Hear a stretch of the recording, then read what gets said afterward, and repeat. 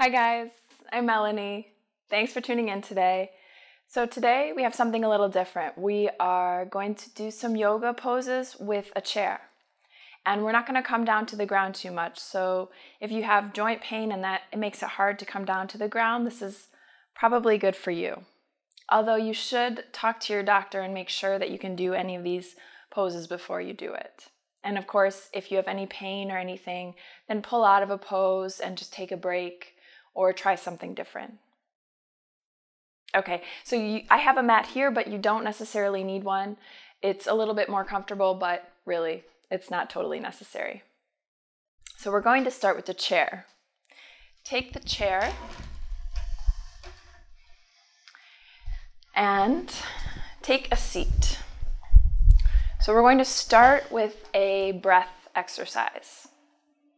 So bring your feet about hip width apart or wherever they're comfortable, the hands to the thighs or into the lap. You can bring the right hand underneath the left with the thumbs touching.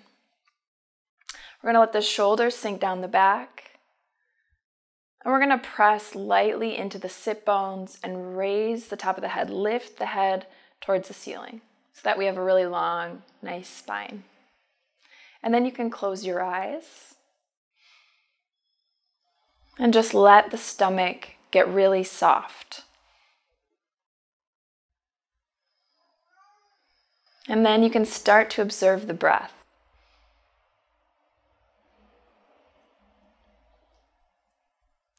Notice how it flows into the stomach, lifting the stomach, flowing into the chest, lifting the chest. And with the exhale, how the chest sinks slightly, the stomach sinks.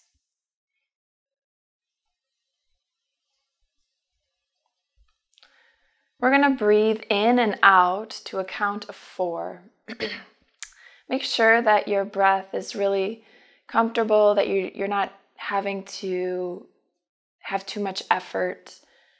And if you need to, you can shorten the rhythm of the breath or you can lengthen it. So exhale everything out. Take a deep inhale, 2, 3, 4, and exhale, 2, 3, 4. Inhale, 2, 3, 4. Exhale, 2, 3, 4. Inhale, 2, 3, 4. Exhale, 2, 3, 4. Inhale, 2, 3, 4. Exhale, 2, 3, 4. Continue on, making sure each inhale and exhale is even. And making sure that you're breathing with ease. So if you have to give too much effort, then you can maybe think about going down to a count of 3.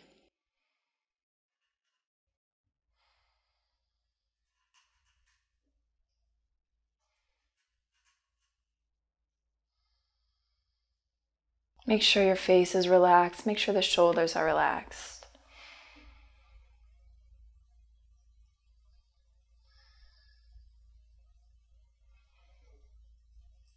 And then after the next exhale, just let the counting go and breathe naturally.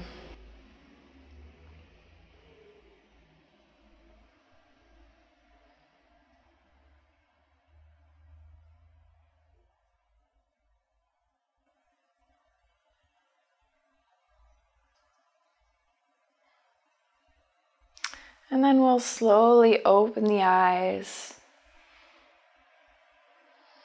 I think we're going to be visited a lot by the cats today, so just warning. And then we'll bring the hands to the thighs. Sit up tall. We're going to do a light neck stretch. So bring your right hand to the right and let your left ear drop towards the left shoulder. Reach through the right fingertips. Feel a nice light stretch in the side of the neck. Then bring the right hand back to the right thigh. We'll go into the other side, stretching the left fingertips out, letting the right ear drop towards the right shoulder.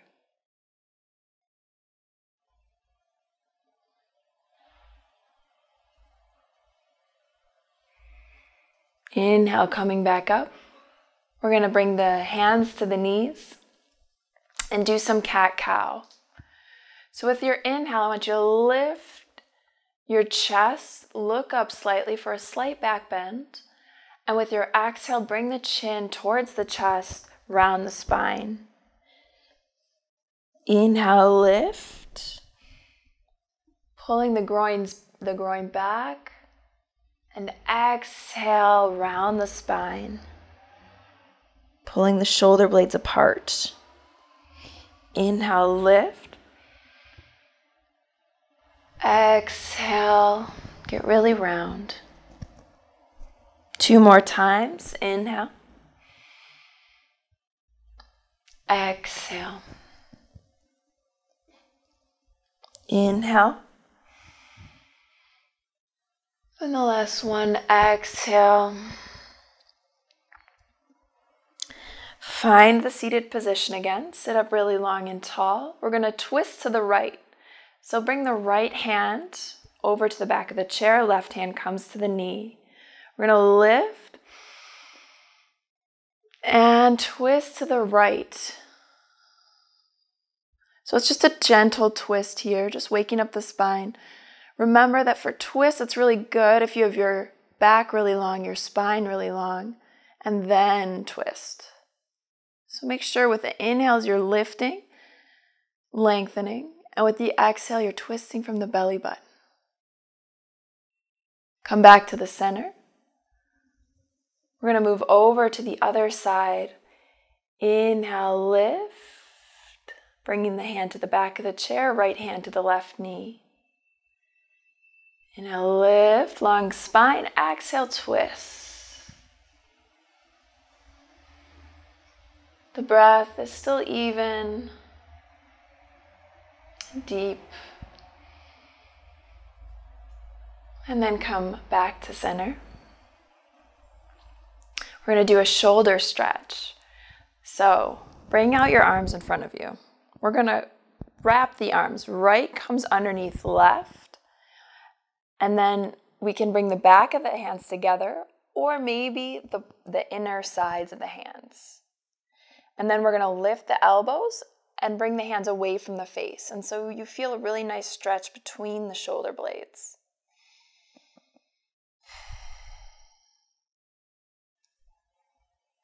If that's uncomfortable for you, you can also bring the hands to the shoulders and lift the elbows and reach the elbows forward. And then stretch the arms back out again. This time, left comes under right. We wrap the arms. These are eagle arms. And then we lift the elbows, reach the hands away from the face. Again, you can do this with your hands on the shoulders by lifting the elbows and reaching the elbows forward. We tend to hold a lot of stress, a lot of tension in the shoulders, so it's nice to give them a good stretch in both directions. And then reach the hands back out, bring the hands to the knees, and we'll do some circles with the shoulders. So first forward, we'll bring the shoulders all the way up to the ears and forward, down and back, making big circles. One more. And then the other direction, opening up the chest. One more circle. And then relax the shoulders. We're going to come to standing. So stand up, lift out of your chair. We're going to use the back of the chair. So turn the chair around. Bring the hands, the fingertips to the chair. The feet are about hip width apart, and we're standing straight up. We're going to lift in the heels and come to the balls of the feet. And then we're going to lower the feet back down. We're going to do that 10 times with an inhale and exhale. So inhale, lift up in the heels. Exhale, bring the feet back down. Inhale, lift. Exhale, come back down. Inhale, lift. Exhale, lower. Inhale, lift. Exhale, lower. Inhale, lift. Exhale, lower the feet flat on the ground. 5 more. Inhale, lift. Exhale, lower. Inhale, lift. Exhale, lower. Inhale, lift. Make sure you're activating the whole legs. Exhale, lower. Inhale, lift. I might have miscounted, so we're going to do one more. Inhale, lift. Exhale, lower. Okay, you can leave your hands on the chair if you'd like, or you can bring them to the side. Just take a break. Take a couple breaths. Feeling in the legs. Then we're going to turn the chair around. You can bring the chair to a wall. Actually, I'd recommend that. I'm just going to use my couch just as a demonstration. So we want the chair to be secure where it is. Then we're going to come forward, bringing the hands to the chair and the right knee on top of the chair. You can put padding there if your knee is sensitive. We're going to step the left foot back and reach through that left heel. So make sure your neck is long. We're reaching through the back heel. If you need a little bit more intensity, you can move the foot back a little bit. Maybe your heel comes to the ground, maybe it doesn't. Try to feel a nice stretch in the back of the leg. So really reach through that back heel. One more breath. And then scoot the back foot in. We'll step down with the right foot. Take a minute just to feel that in the legs. And then we'll switch the knees, bringing the left knee to the chair, stepping back with the right foot. Again, you can choose where you want to have the foot, where it works for you. Reach through the back heel. Feel the nice stretch in the calf and the back of the leg.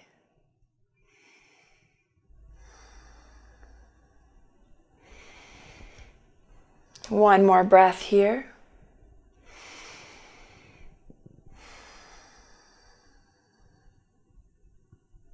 And then step the back foot in. We're going to come down with the left foot and just take a minute to feel that in the legs.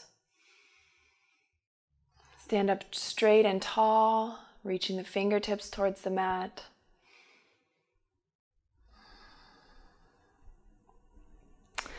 And then we're going to take a step back. We're going to come into a forward fold. So you can bring the hands to the chair. Grab onto the sides of the chair just so you have some extra stability. And then we're going to pull the hips back. If you feel like your hips are going farther than the feet, you might want to take a step back with the feet. So you can pull back with the sit bones and forward with the hands. So we're reaching in opposite directions. And then we're going to let the head fall. And just feel that nice stretch in the upper back, all through the spine.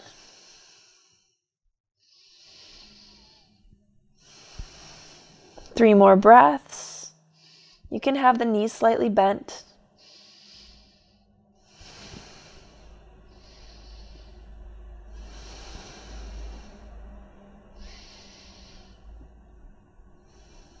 And then walk the feet forward.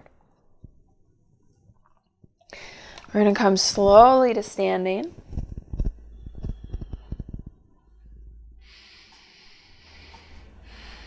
Just come to your Tadasana. You might need a minute.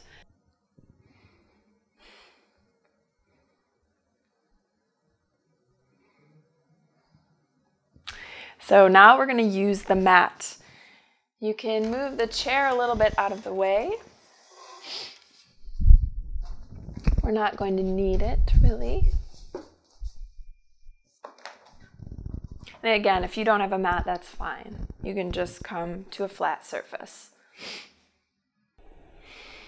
So we're going to start in a high lunge pose.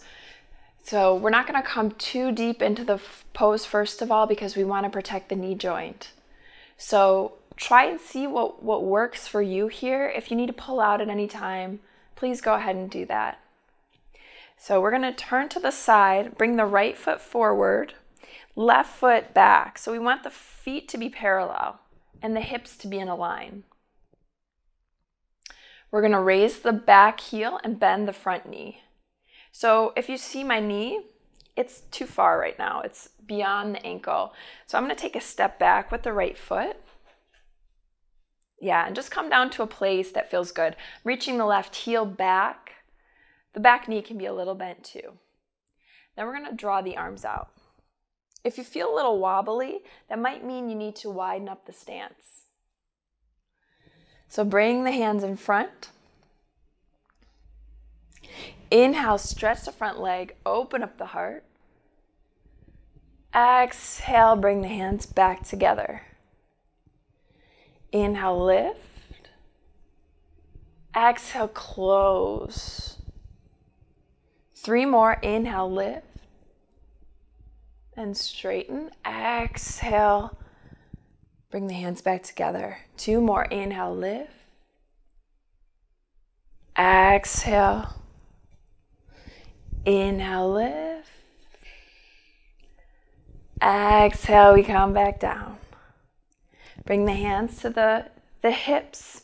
We're going to rotate the back heel to the mat so that the back foot is parallel with the back of the mat. We're going to scoot the front foot in so that the front heel is in a line with the back arch. Then we're going to stretch out the arms. Bend in that front knee. Again, make sure there's no pain in the knee joint. We really just want to work right here in the thigh, building up strength.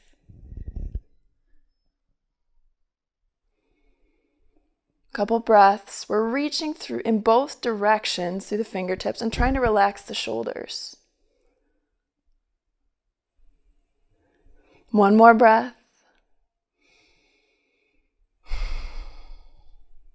And then bring the hands back to the hips. We're going to rotate the right foot a bit inward, the left heel a bit inward. So we have the feet kind of pointing out, the heels pointing in. Make sure your knees are in a line with the feet. So if the knees are coming a lot more in, it might mean you want to rotate your feet more towards the middle, or you might want to shorten the stance. Just find the comfortable place where you can hang out for a minute and then stretch the legs. Bring the hands together in front of the heart and exhale, sit low. The thighs are really active. Make sure you have no pain in the knees. We're pulling the thighs, the legs towards the middle, and you can imagine that you're pulling up on your pelvic floor. This is great for strengthening the pelvic floor. So keep your hands together. Breathe.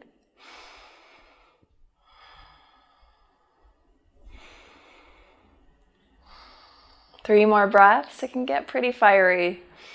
Try to breathe through it. 1 more breath. And stretch those legs. Might want to shake them out. We're going to turn over and go into warrior 2, so the reverse way on the other side. Make sure the back foot is parallel to the back of the mat. The front foot, the front heel is in a line with the back arch. And then you can bend the knee. Again, we want it to come over the ankle. Doesn't matter how long or short your stance is. And then reach your arms out. Try to keep the shoulders over the hips. Make sure you're balanced and stable.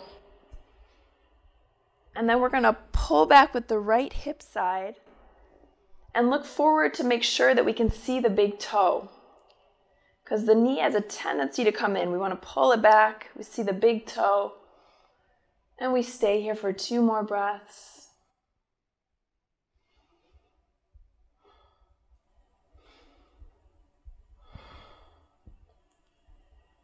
And then straighten the front leg, bring the hands to the hips.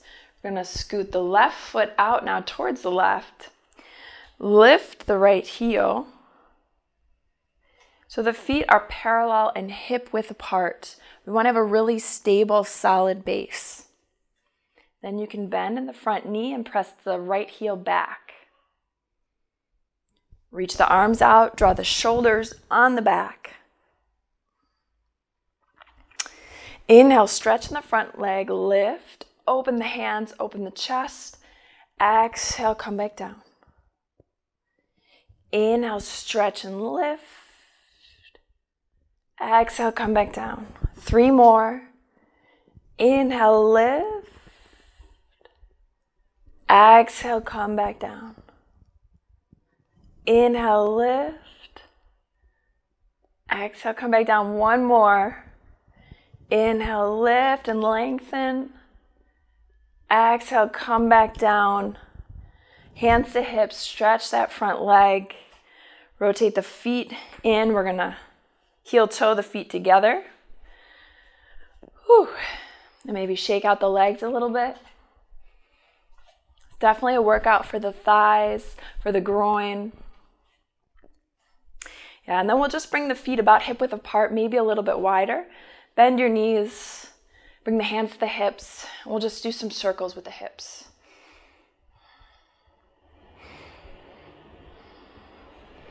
You can close your eyes here if you want to. Just following the breath. And then in the other direction.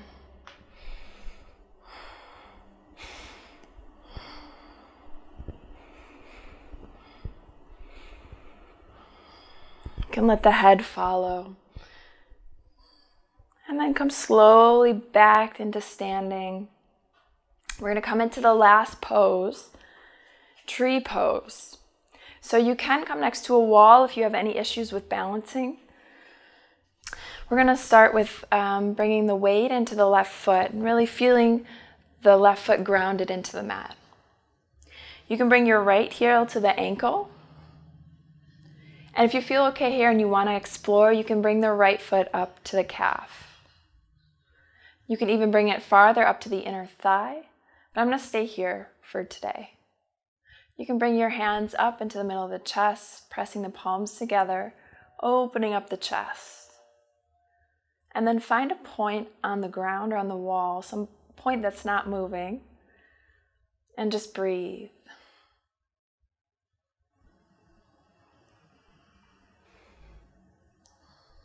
Try to stay really relaxed in the face and the shoulders and the jaw.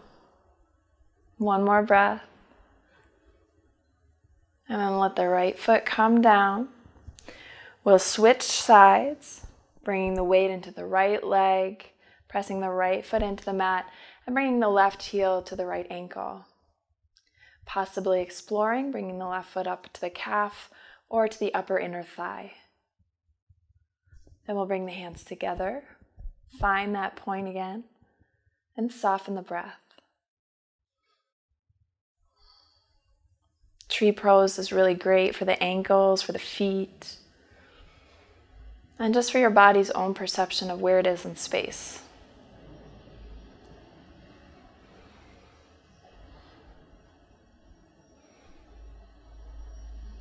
One more breath. And then let the left foot come down to the mat. Bring your hands to your sides. We'll just come into Tadasana, mountain pose, with the hands at the sides, palms facing forward, really open chest, really active legs, reaching the crown of the head towards the ceiling, and maybe closing the eyes or softening the gaze. We'll just take a couple of breaths here, observing the body, scanning through the body, and noticing if we feel any different.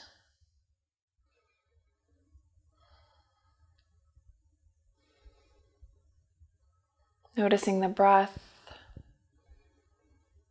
possibly noticing the heart beating.